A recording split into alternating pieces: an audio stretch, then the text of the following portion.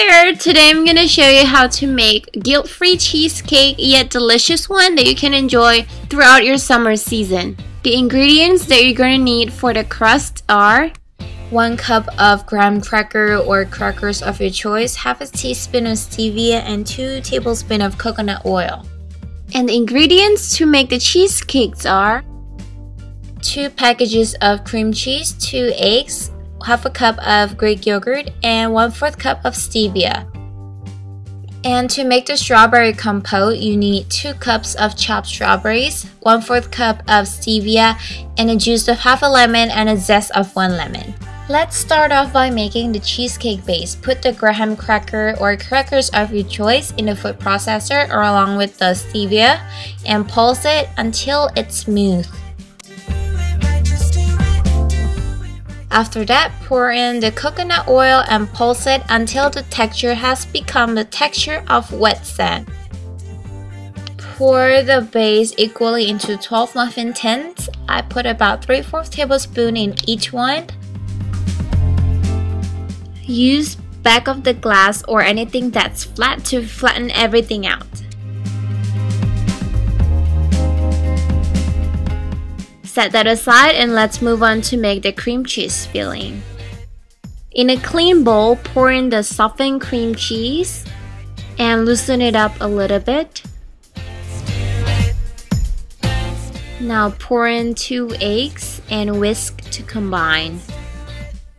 I added in the Greek yogurt as well. Pour in the stevia, or you can use any sweetener of your choice or even sugar, it's okay.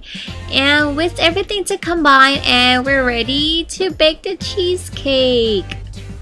Scoop 1 tablespoon of the batter into each one of the muffin tin. Bake it at 325 for 25 to 30 minutes. Next, let's start making the strawberry compote. In a saucepan, pour in the strawberries and the sugar, in my case stevia.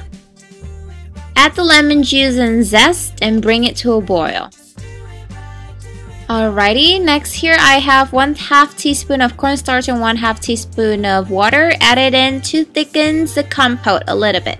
Turn off the heat, pour into a bowl and let it cool completely.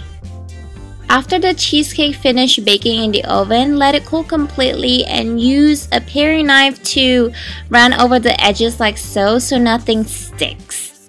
Make sure you grease the muffin tins really well so that you can eat all 12 of the cheesecake and not left some behind, you know what I mean? Flip them over on a cutting board and serve them on a platter. Before we serve it to our guests, of course we have to decorate it a little bit to make it fancier, right? So scoop 1 tablespoon of the compote to each one of the mini cheesecakes. And I have mint leaf that I'm gonna decorate it with. So just put mint leaf on top of each one of them and you're ready to serve them to your guests. This healthy, delicious, and low-fat cream cheese is not gonna make you feel guilty at all. I promise!